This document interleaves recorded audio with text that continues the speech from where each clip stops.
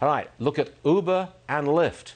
They won a major victory in California. Proposition 22 passed. Wide margin, it passed in California, meaning the drivers for rideshare companies will be counted as independent contractors, not employees worthy of benefits.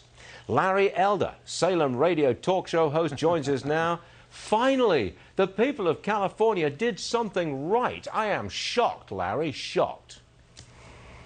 Well, guess what, Stuart? There is some intelligent life here in California. You're absolutely right. Proposition 22, that would have exempt Uber and Lyft and so-called gig workers from the bill that was passed, and laws that would have made these independent contractors employees, which would have completely destroyed the whole business model behind Uber and Lyft and DoorDash and Postmates. They would have just left California.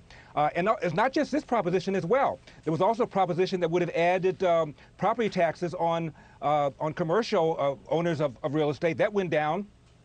And we also look like we're going to pick up a couple of House seats in Orange County, for crying out loud. So again, intelligent life in the great state of California, Stuart. Maybe, just maybe, I might stay a little longer.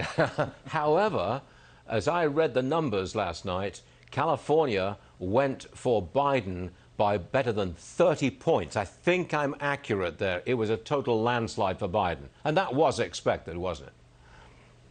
That was expected. I think I've told you before, about the only public figure who's less popular than Donald Trump in California might be Charlie Manson. Outside of that, the man is not very well liked here in the state of California. But as you heard, the stock market up 500 points because worst case scenario, the Republicans have retained control of the Senate. So even if there is a President Biden, he will have to play within the hash marks. He won't be able to enact the far left AOC-driven New Green Deal agenda. So all this is pretty good news for America as far as I'm concerned. Apart from the landslide win in California for Biden, is there any other sign that California's politics may be norming up a little and maybe coming back to center as opposed to way out there on the left?